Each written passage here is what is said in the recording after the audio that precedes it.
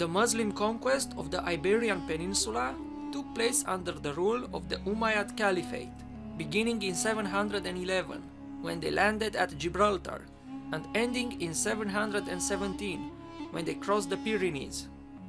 The conquest resulted in the destruction of the Visigothic Kingdom and the establishment of the independent Emirate of Cordova under al-Rahman I, who completed the unification of Muslim-ruled Iberia, or al-Andalus.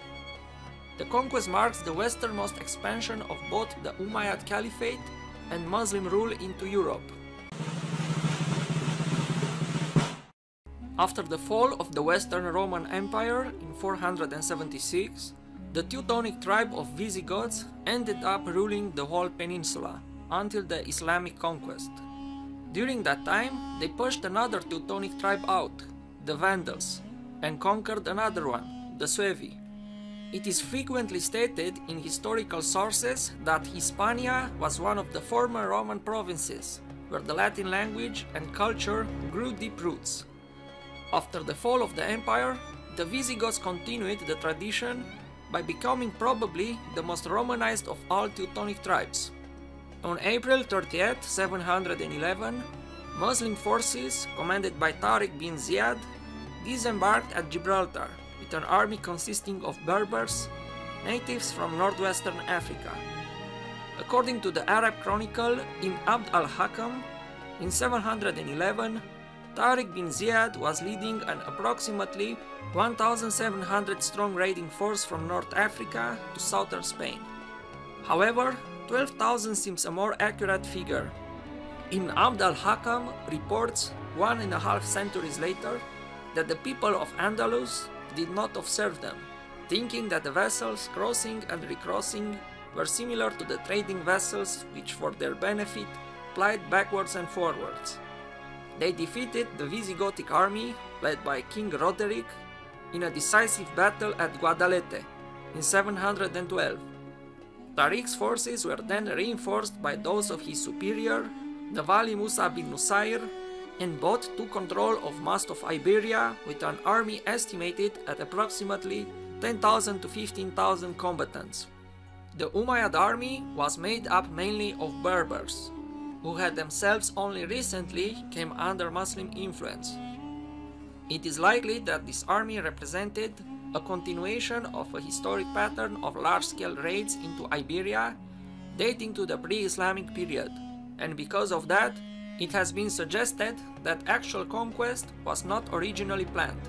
Both the Chronicle of 754 and later Muslim sources speak of raiding activity in previous years, and Tariq's army may have been present for some time before the decisive battle. It has been argued that this possibility is supported by the fact that the army was led by a Berber, and the Musa, who was the Umayyad governor of North Africa, only arrived the following year. The governor had not stepped to lead a mere raid, but hurried across once the unexpected triumph became clear. The Chronicle of 754 states that many townspeople fled to the hills rather than defend their cities, which might support the view that this was expected to be a temporary raid, rather than a permanent change of government. It is believed that Roderic had been killed, and a crushing defeat would have left the Visigoths largely leaderless and disorganized. In this regard, the ruling Visigoth population is estimated at a mere 1 to 2% of the total population, which on one hand led to a reasonably strong and effective instrument of government.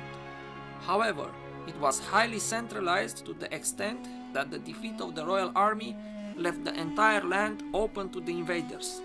The resulting power vacuum, which may have indeed caught Tariq completely by surprise, would have aided the Muslim conquest in a decisive way.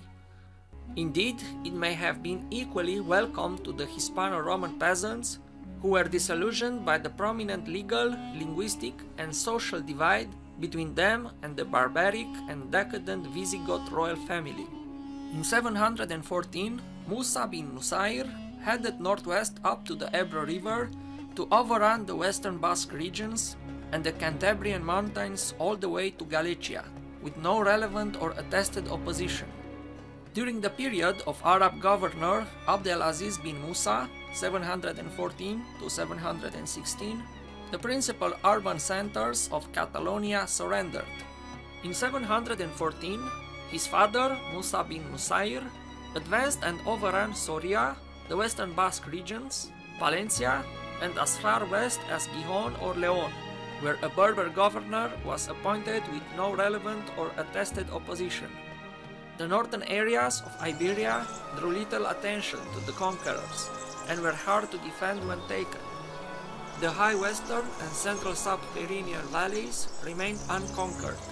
When the Umayyad troops reached Pamplona, the Basque towns submitted after a compromise was negotiated with Arab commanders to respect the town and its inhabitants, a practice that was common in many towns of the Iberian Peninsula.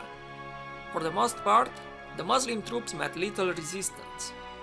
Considering that era's communication capabilities, 3 years was a reasonable time spent, almost reaching the Pyrenees, after making the necessary arrangements for the town's submissions and their future governance.